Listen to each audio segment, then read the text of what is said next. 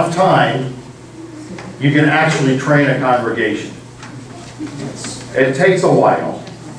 It takes a while, but what you have to do is you have to have the leadership's permission to go, whatever you put on the website, whatever you put on the sign outside, whatever you put on the bulletin, you either ignore it or you don't. I mean, if you say 2:45, but I know when I travel with the choir and we become the visitors, I don't ever want to be the rude visitor. So one of the questions I have to ask somebody there before the choir sings, so I can communicate that to my choir president so he can be getting them ready, because I can't be with 19-year-olds 5 minutes before we sing. It doesn't work in my life. And seeing how they get ready just sends me into another planet, and they probably don't want to be with me 5 minutes ahead of time either, in the way I get ready and the amount of quiet I need. And so one of the questions I always ask everywhere we go is, I know it's advertised, is this a place where you have to give them the church price 5? And sometimes I'll hear, well, 10. And I'm like, really? Well, you can start early, but half the people won't be here. And I said, well, I'm not the one that programmed them, but great, we'll start late. Okay. So I try when I can control things to get it cranking and get it on time. All right. It's just not possible for me to tell you how much I love this piece of music. It is incredible. It's the next one in your packet. There's a mouthful, isn't it? Aurelius Clemens Prudentius is a Roman Christian poet, approximately 348 to 413, as best we can tell. Practiced law, twice was provincial governor. Towards the end of his life, he decided, I'm just done with public life. And I think I want to become an ascetic. I think I want to spend my time fasting, abstaining from animal food, writing poems, writing hymns. He didn't get a lot of time to do that in his life. But he did leave us this text.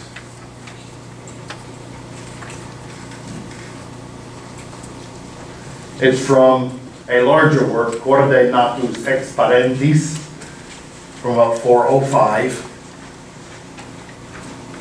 Eventually translated in 1854 by the Englishman John Mason Neale. The reason it's one of my favorites is it's very chant-based. If you look at the top right, you'll see plain song. That is a musical descriptor and synonym for chant. Whenever you see the word plain song, you'll know that something is directly chant-based. And this is. At some point, somebody came along and put in these other notes to create harmony, but that's not how it had been heard for hundreds of years. And so, we're not going to do the harmony. We're going to monk out. And we're going to sing this like we would Gregorian chant. So, if you notice, this is important for you to embrace everything that chant is. Look at the beginning. Where's the time signature? There isn't one. There's no time signature. Why is that?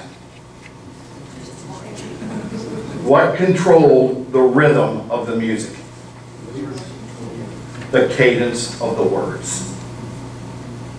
It's another reason why I love Gregorian chant. We generally do something either Renaissance or chant-based every year with my college concert choir, because it forces them to understand. Have you ever heard us you know we spend a lot of time making sure you can understand every word that we say. Because that's a huge thing of mine as a choral musician. If our diction is bad, we might as well be an orchestra or a band. Not that those are bad, it's just they don't have words to try to understand. So, when we do have words, it's imperative that they be understood. Well, part of doing that correctly, in my opinion, is also declamation. Which syllable gets the right emphasis? And chant is such a wonderful way of doing that because the music was written in such a way that it kind of just flows to stressed syllables. Of the Father's love begotten. It just, you use these pitches and almost sing it exactly how you would say it. So, what we're going to do, they had the phrases marked off by those little lines, and we will observe those. If you treat the quarter notes just like there's 2 eighth notes, and you keep that 8th note going in your head, of the Father's love begun, 1, 2, ere the world began to be, He is Alpha and Omega, He the source, the ending. And then that's how it will flow. Is we'll be thinking 8th note, so every 8th note just gets 1, every quarter note just gets 2. We don't need to have a meter because we have a rhythm. And meters are about forced stress. That's the whole purpose of it. If we're in duple meter, 1, 2, 1, 2, 1, 2. Downbeats are always strong. 1, 2, 1. Da da dee da da da dee da da da. Bum bum bum da dee bum da da da. You got a duple meter hit you in the face every 4th of July music, if at no other time in your life. Because that's the meter of march. Every march is written in duple meter. Triple meter, even going back to classical times, when these things were codified, has always been the rhythm of dance. 1, 2, 3, 1, 2, 3, 1, 2, 3, 1. All the waltzes by Tchaikovsky's ballets. Yada 1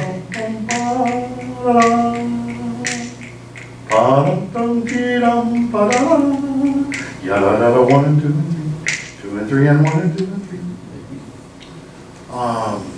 Mozart from Don Giovanni. 1, 2 and 3 and 1 and 2 and 3. Well, it's called the minuet. It's in minuet and trio form. Minuet was the dance of the time. Very different than the dance of our time. But dance music has traditionally been triple meter. Quadruple is 3 is stronger than 2 and 4, but not as strong as 1. 1, 2, 3, 4. 1, 2, 3, 4.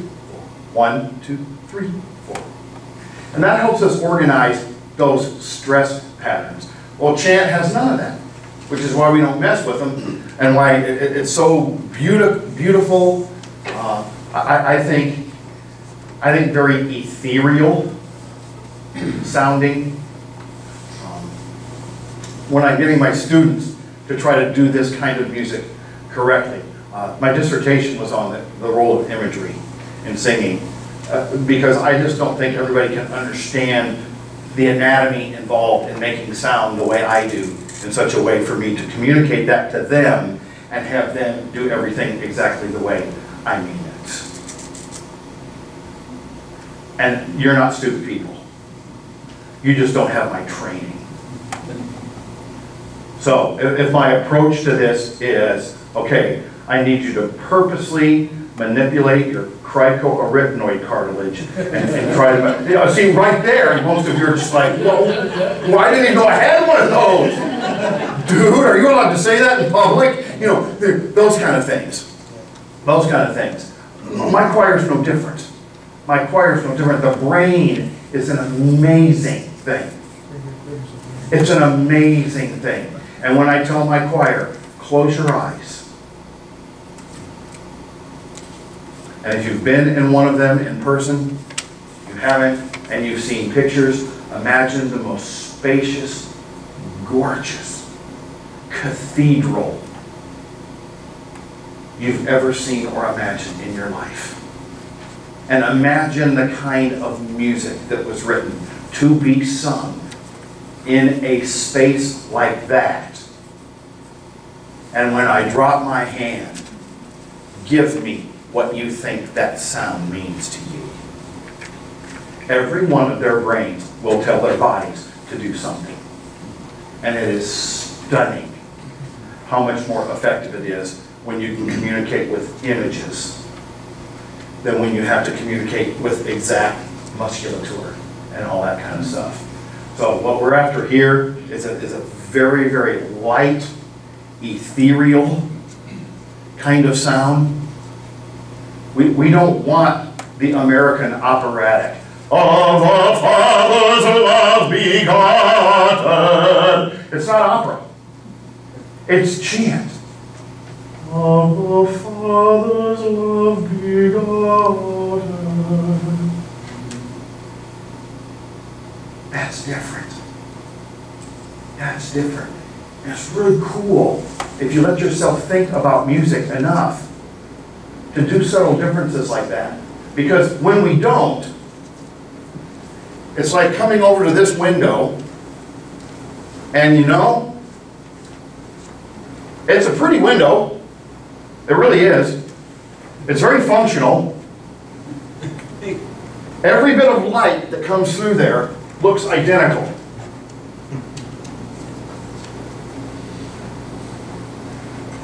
And there's a church off the square downtown, the big Methodist church, that has the most ginormous, round, stained glass window in it. And if you've ever been inside that church when the sun is shining and you see the sun through a stained glass window, why would you ever want that? That's functional, but compared to the other, it's ugly. But, you know, at least kind of in my neck of the woods and from my travels with the choir, it's interesting how we envision stewardship in our lives in the various ways. Because there are some exceptions to this when I travel. But by and large, if you find visibly the ugliest structure you possibly can find, it will probably say Church of Christ in front of it. Because we just, for whatever reasons, don't care a lot about art. We don't care about the visual, the eye appeal of something. When I walk into the Catholic Church here, it takes my breath away. Looking at all the Stations of the Cross, that gives me a visual image of something that I don't have to conjure up in my own brain. And I find them beautiful personally. I just find them beautiful. I've even given a concert before we had Bartholomew in that sanctuary called Great Cathedral Works, where throughout the ages we sang music that should have been sung in a space like that, in a space like that. It was a great concert, and it was one of the funniest things that's ever happened in my life while I've been here, because I was talking to Father whoever it was at the time. Took me 15 minutes to convince him it was okay for us to sing there. He said, "Yeah, boy, that would be great. Our church would love that. I think that would be great." Clark, will they let you sing here? Yeah, it's going to be okay. And we talked a little bit more. Now, are you sure? You're the Church of Christ, right? Yeah, and they're going to let you come in. Yes, they're going to let me come into a Catholic building. It's a concert. It's a concert. Everything's going to be fine. It took me 15 minutes to convince him we would be okay. I just thought that was interesting. So, all right. We're going to sing this now. This great chant. of the Father's love begotten, ere the world began to be. He is Alpha and Omega, He the source, the ending, He of the things that are, that have been, and the future you shall see, evermore and evermore. Oh, you heights of heaven, adore Him. Angels hosts His praises sing. Powers, dominions bow before Him, and extol our God and King. Let no tongue on earth be silent,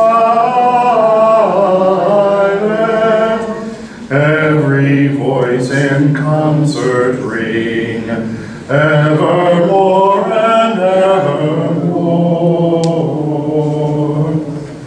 Christ to you with God the Father, and the Spirit one in three, in enchant and high thanksgiving, and unwearied praises be. Honor, glory, and dominion, and eternal victory, evermore and evermore.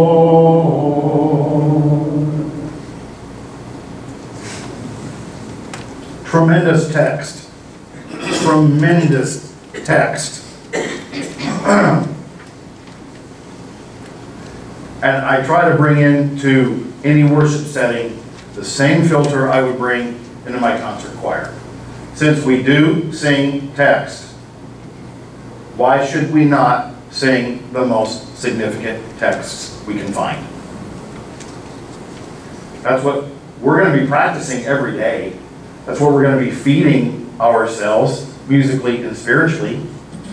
That's what we're feeding ourselves spiritually when we get together as a family and sing. Whether it be my choir family or whether it be my church family.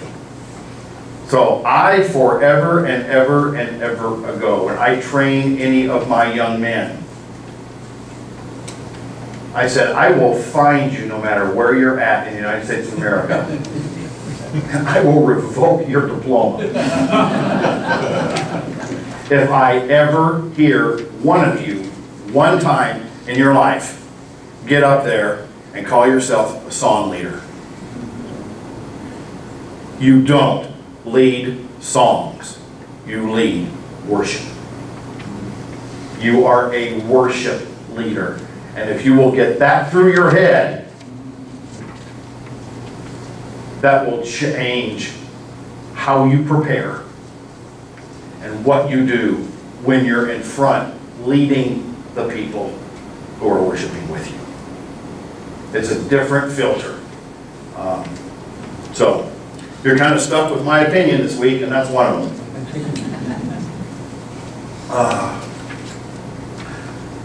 I think it has served me well. At least here at the college it has. I've clearly fooled them for 31 years in a row. They did give me a contract for next year. I signed. It's already a done deal. So whatever I'm doing, I'm going to keep doing it and hope I keep fooling them for a little bit longer. All right. That brings us to the next one. Father, we praise Thee. Pope Gregory I, or Alcuin of York, or anonymous from the 10th century. It covers pretty well. It does, and sometimes that's about as exact as some of this can get. So, we talked already about Pope Gregory and how he codified chant. one of the most famous people in all of music and literature. We don't need anything about that. Alcuin of York. Charlemagne said, I want you to come on, be part of my Carolingian court. Because Charlemagne, he believed in the trivium and the quadrivium, which were those anchors of education. The trivium, grammar, logic, rhetoric. The quadrivium, arithmetic, geometry, music, astronomy. Those were the anchors of what people started educating other people with in ancient Greece.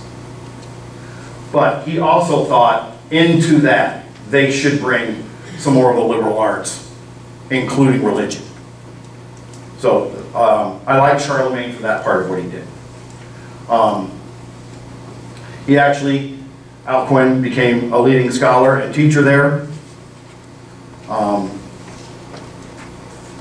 When Einhard wrote his book, Life of Charlemagne, he called Alcuin the most learned man anywhere to be found.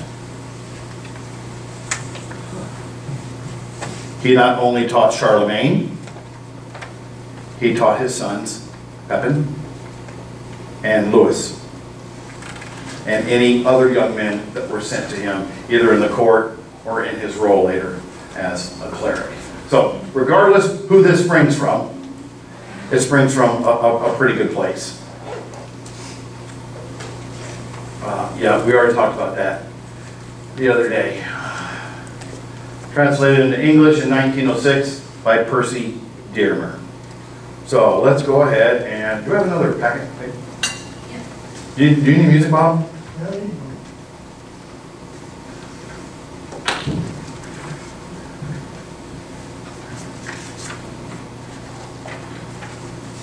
There we go.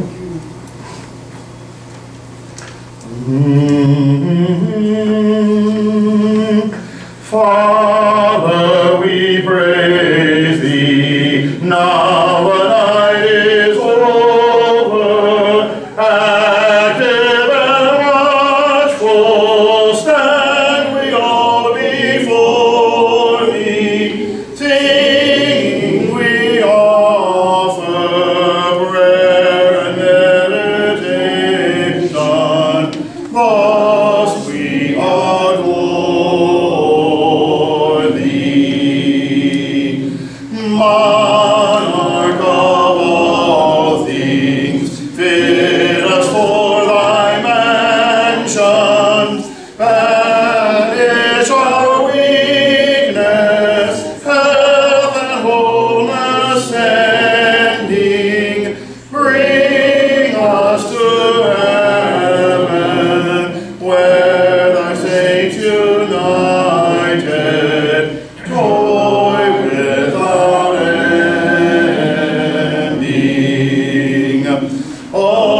Holy Father, Son, and equal Spirit, Trinity blessed, send us thy salvation.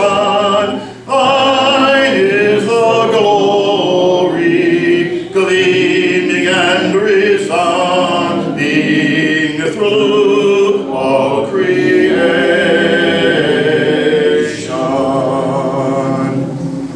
That's a good one. Yes.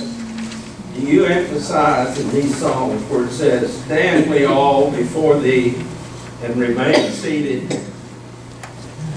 Does that ever come into your desire for the audience when stand up for Jesus? When I read that, I can't keep from telling them to stand up. Then you shouldn't. Then you shouldn't.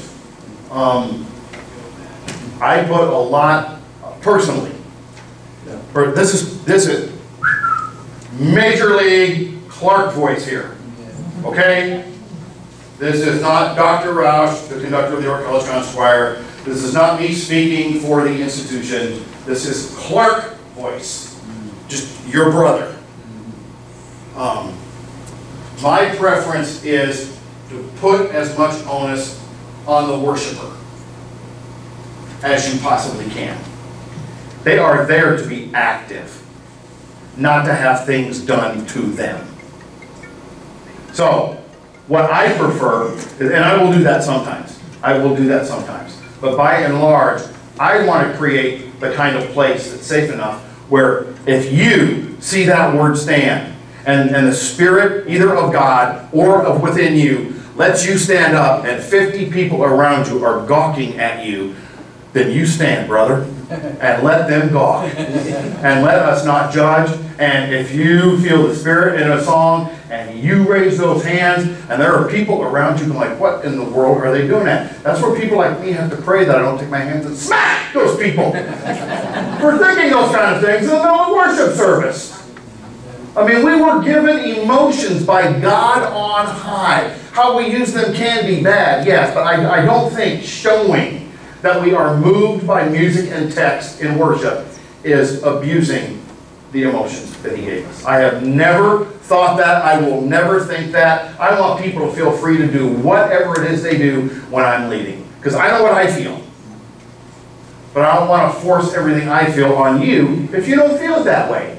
But are we safe enough to allow people to stand, sit, kneel, whatever response to you the spirit of the music, the spirit of the text calls for?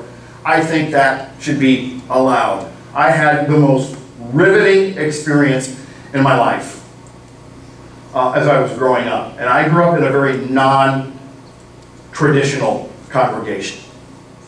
There was a congregation in Des Moines, Iowa, that the college church in Searcy paid an evangelist to be a preacher and minister there. There was another congregation in Des Moines, Iowa, where they paid another evangelist to be a minister. And they thought, you know, there is no church over on the bad side of town. And when I was growing up, that's what South Des Moines was. I don't know if it still is, but you know, even the high school, you're just like, well, I'm not going there. You know, one of those kind of things. You know, well, there were 5 families.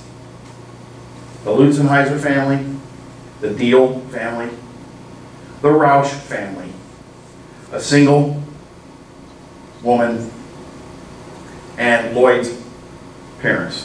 They got my parents to move from Clinton, Iowa. My dad took a job for the state. And that was back in the days when we did campaigns. We did a bunch of them. And in 5 years, we had gone from 5 families to 200 people in that part of town. I saw a bunch of things I had never seen in different churches before. I just know I was raised in a setting where if somebody walked off the street and into our service, and they were wearing a halter top, and you could see the white of their pockets underneath where their jeans were cut, they'd come back the next week because of how they were treated. That's the kind of church I was raised in, and have looked for the rest of my life. Hard to find. It's very hard to find, and that's an analysis more than it is a criticism to me. It was just a very, very, very special thing. It was during one of those Sundays, and we had a visitor, and something about the worship service struck him, and what everybody saw was this person bolt up the side aisle, go up by the baptistry, go down on their knees, raise their hands. Okay, none of this is normal in a normal Church of Christ. So everybody's kind of like, what do we do? What do we do? Well, guess who was the song leader that day? Me. You know, it must have been the invitation song or something. And I was just like, oh my goodness. And so I just stopped. And I went over and I said, how can we help you? Because whatever you need is more important than what we're doing right now. And he said, I just want Jesus to save me.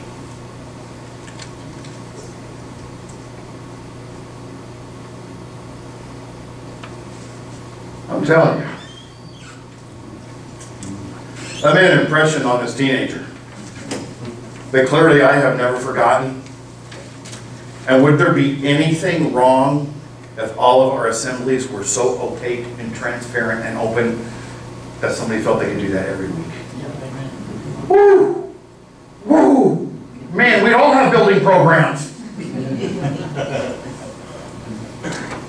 So, our past, it doesn't have to dictate everything, but it does personally make us who we are. And just being raised in a place like that has given me some filters on the way we should be and the way I think that God's people should be. And I think worship is serious business.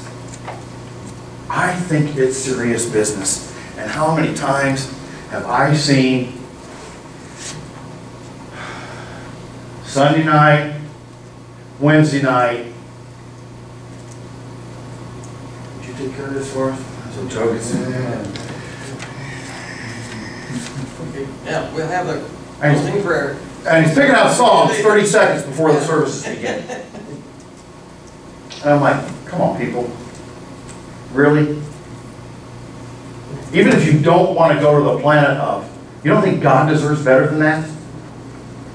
Do you not think His people deserve better than that? If Sunday mornings count, do Sunday night, do Wednesday. We don't act like they often do. There should be the same amount of planning and preparation and serious thought every time God's people get together. I have one hymnal at home.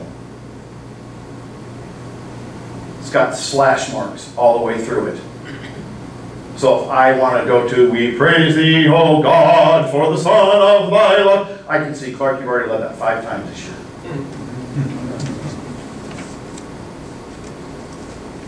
Do we need that another time? Or is there another text I might possibly be able to bring to us? How would I know that if I didn't keep track? You're like, dude, man, take a chill pill. Not with worship. No. No, not with worship. It is the one corporate thing we all do together. We don't all preach together. We don't all pray out loud together. This is the one thing we do together. Let's take it seriously. As seriously as these people took the writing of these texts. And, okay. Moving on. We'll get stuck there. I'll get stuck there. All glory, laud, and honor. Theodulf of Orleans. Writer, poet, again, during the reign of Charlemagne. Key member of the Carolingian dynasty. He was kind of up there with Alcuin as one of the twin cool dudes. He was named by Charlemagne Bishop of Orleans around 798. Is that France? Yes. Here is what he thought about hospitality. Should we not always keep the door open and never refuse pilgrims, travelers, or the poor if they need a meal or a place to stay for the night? He believed that you had to offer the less fortunate a seat at your dinner table if you one day wish to have a seat at the banquet of God. Highly influenced by his readings of Augustine. That's enough right there for me to go. Okay, I need to spend more time with this dude. He's had significant thoughts filling his brain and spilling out. All right. Originally, Glory, Laus, et Ona, 820-821, translated again by John Mason Neal in 1851. And off we go. All glory, Lord, and honor to thee, Redeemer King, to whom the lips of children make sweet hosannas ring. Oh,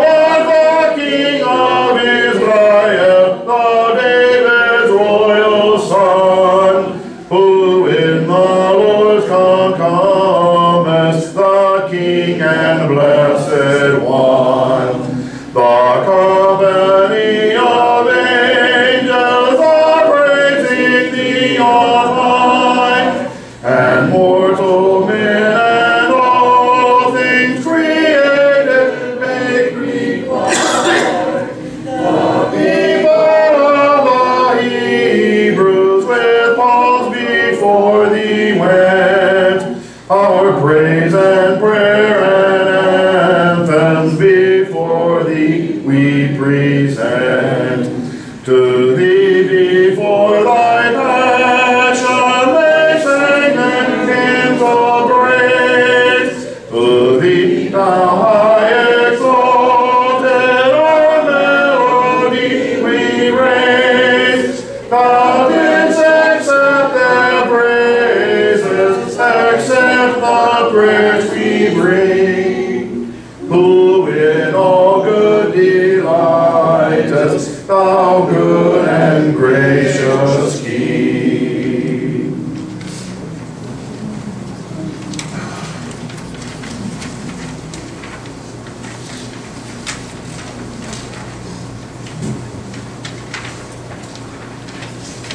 As I am fortunate,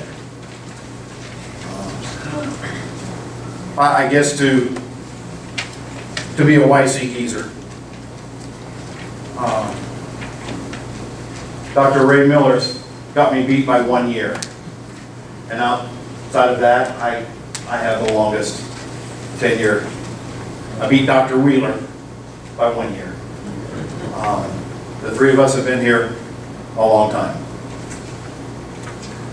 And I just want to thank you for whatever support you give us, whether it be just showing up and nourishing our spirits, whether it be supporting what we're trying to do here with the students.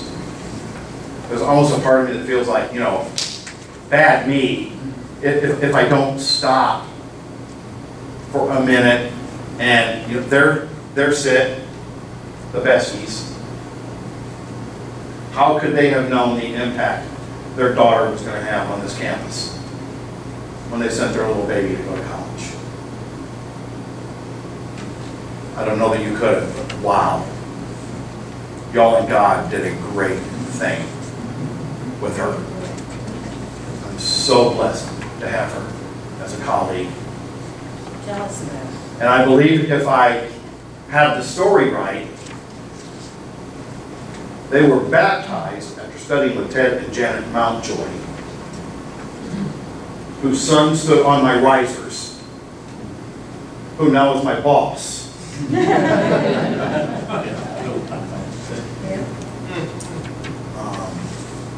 I've had the blessing of knowing the Morrows and their children, and they came here, and of course Tally, David's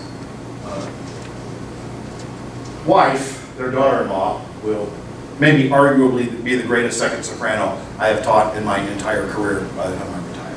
She was just fabulous. Besides, how, they love this place. How could they have known the impact their children would have on this place? Holly.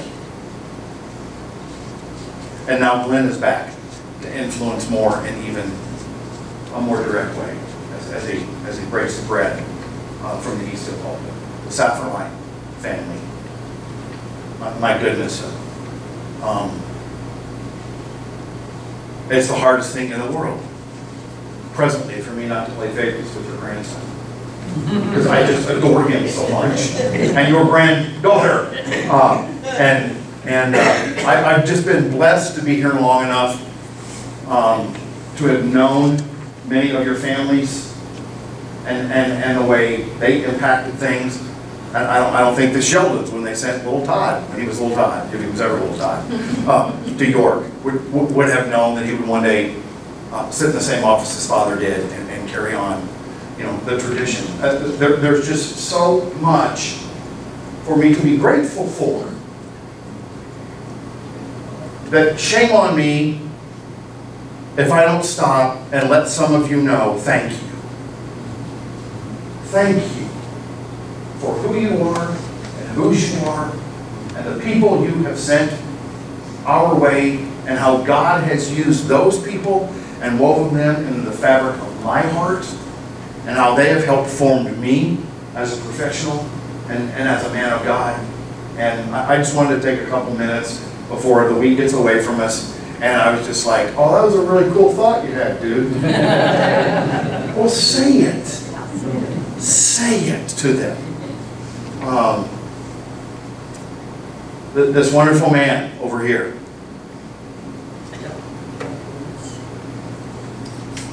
I have to share this story with you because this is epic. Robert W. Lawrence. They had hired me in 1986. And oh my goodness, was I in my 20s. Oh my. And so I go to my very first division meeting, the old humanities division. And so of course I'm there early because I'm the new guy and I don't want to do anything wrong, you know. So I'm sitting there and I don't even know if he remembers this. I'll never forget it. But Dr. Bob walks in. I did not know him as I do now. This is the first conversation we ever had. Ever. He sits behind me and I turn around. Not, hi, I'm Dr. Lawrence. Not, he knew who I was. So he leans up and he goes,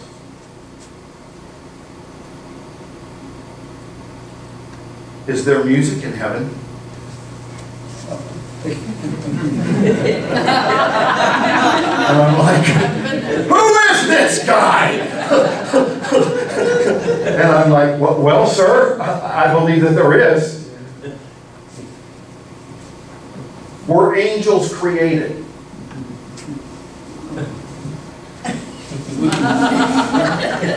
Well, I believe they just always were.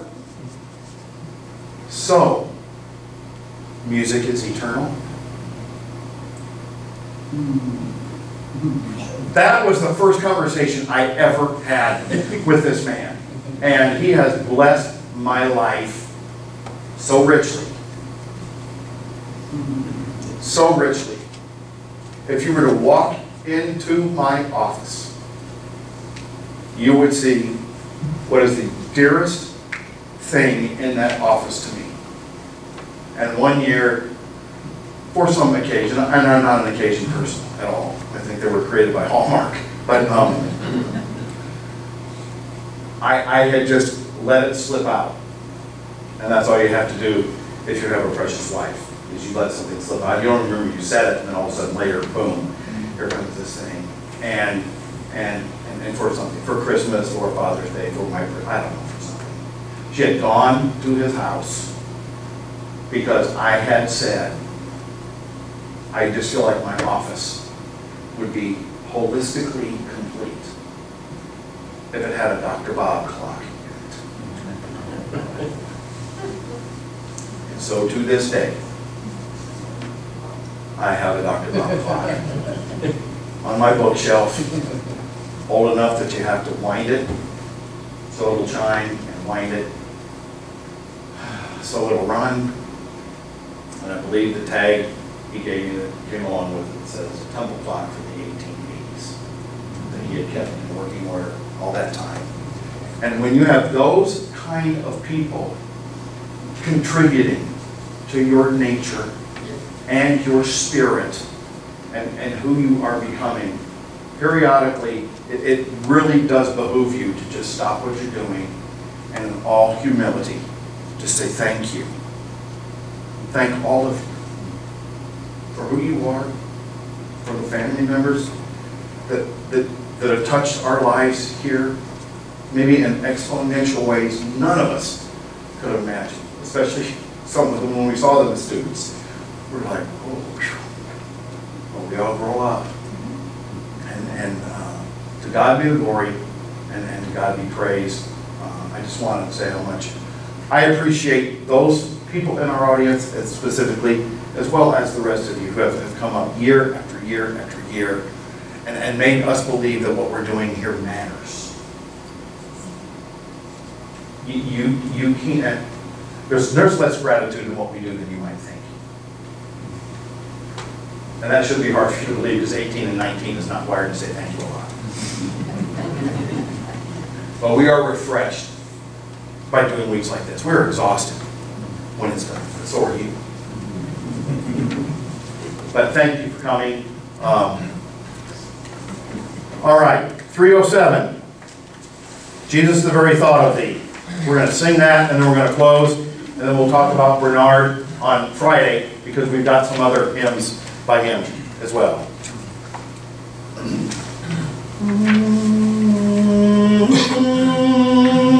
Jesus, the very thought of thee with sweetness fills my breast, but sweeter far thy face to see, and in thy presence rest. Nor voice can sing, nor heart can frame, nor can the memory find a sweeter sound than thy blessed name, O Savior of mankind. Hope of every contrite heart, O joy of all the meek, to those who fall, how kind thou art, how good to those who seek. Jesus, our only joy, be thou, as thou our prize will be. Jesus, be thou our glory now, and through eternity. All right, have a great field trip tomorrow, and I will see you on Friday.